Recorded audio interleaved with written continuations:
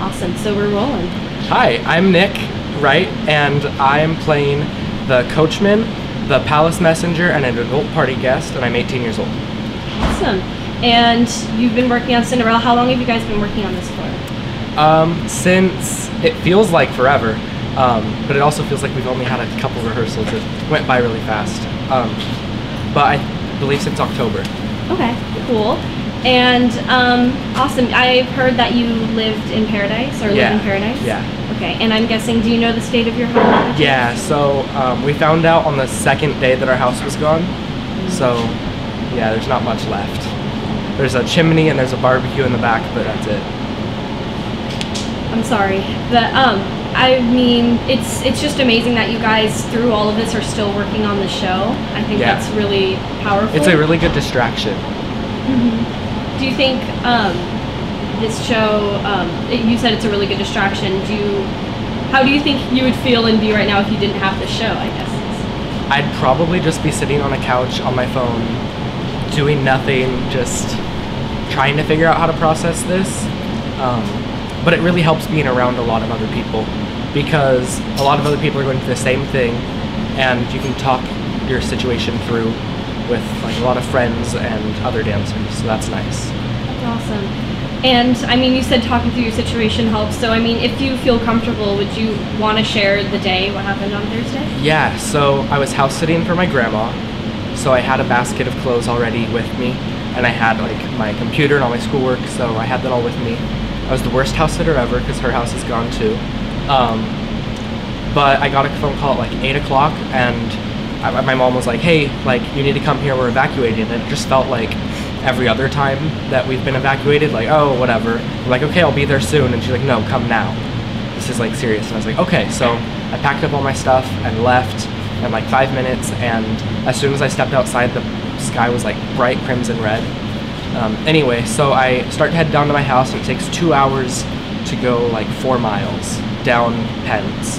And by the time I'm getting close, my parents are like, just go, like, turn and go to Chico, because like we can't, like, we already left. So I turn and I try to go down Skyway, but they turned me around, and then I tried to go Durham Pence, and they turned me around, and then I tried to go the freeway, and then they turned me around. So I ended up, they told me they were gonna take me to Yuba. So I pulled over and I like called my mom, and I was super upset, thinking I would be stuck in Yuba without my family. And then we found a way through, so I went through like all of the cities around Chico, so Willows, Biggs, all of those cities. And yeah, that was just like the scariest moment of my life, is just being in all these cities that I've never heard of, and starting to run out of gas, and my credit cards weren't working, my debit card wasn't working to get gas. So I eventually found cash, which is good. Yeah, but that's like the scariest moment of my life, was just not knowing when I'd see my family again. And do you have a place to stay at the moment? What's happening right now? So we're staying with family friends who are also a part of the ballet, and I guess we're gonna stay there until we can find a place to rent and rebuild our house. I'm planning to move down to the Bay Area or San Diego in January. I have a couple places to stay down there. But I think like I've been wanting to go to San Diego for a long time, and this is like the perfect reason to go. I can get out of the way of everything. I can start to get a full-time job and be more independent, because I've been wanting that since I graduated. So I'm trying to find some light in the situation. That's amazing. One last thing. So I know that you are in school right now too. You just graduated high school. So could you say what's happening with school right now? I heard that they might be shut down, or what's your school state? So I don't know what the state of Butte is right now, but I've had one teacher contact everyone and say, hey, like, schoolwork is the last of your worries right now. Like, don't worry about it. She said that she might be, like, all of my teachers are super accommodating to the situation. I had my English teacher say, like, yeah, there's this 6,000 word essay you need to write, but if you are in this situation, let me know. So I emailed him, and he said, okay, so you have a B in the class, I'll bump it up to an A, and like, don't worry about passing the class, like, you'll pass. So, and all the teachers are very different, like, but they're all being accommodating and really kind. That's good.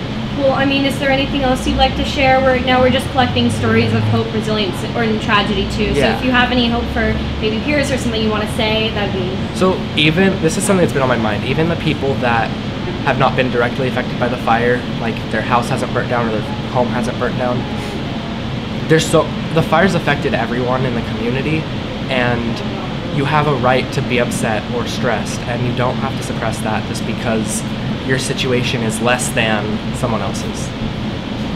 Beautiful words. Cool. Thank you so much, Thank you. Awesome. And break the leg tonight. Thank you.